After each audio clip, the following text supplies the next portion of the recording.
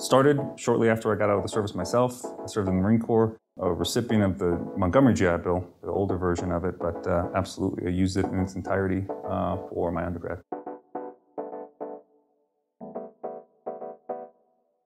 This probably represents the biggest change in benefits since the introduction of post 9/11 back in 2009.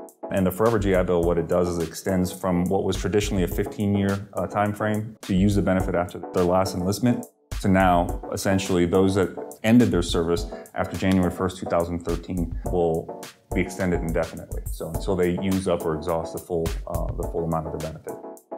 The VA is now looking to restore benefits for those students who either attended a school that is no longer eligible or for a program that was disapproved. They're going to look to provide those benefits back to the student and make them whole again.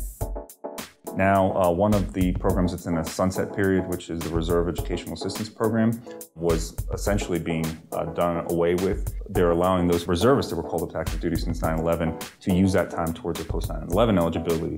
It's a transition from one benefit that they had to the next, but it's into a better benefit. Those that are eligible for the Dependent Educational Assistance Program, traditionally they've received 45 months of benefit. It is now being reduced or brought in line with the rest of the benefits down to 36 months, but they will be providing an additional approximately $200 every month to those students. So while they'll get a little bit more every month, they'll have fewer months to use it, and the delineation date for that is August 1st, 2018. So folks that started using it after that will have the 36 months, and those that were before that will have the full 45 months that will be available to them.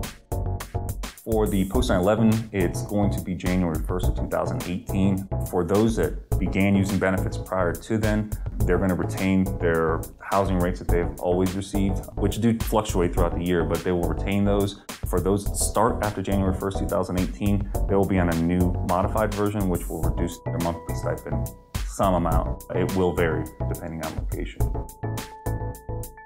The VA's new website, it's vets.gov, so you can go there to apply for your benefit and or retrieve your certificate of eligibility if need be, all in one convenient location.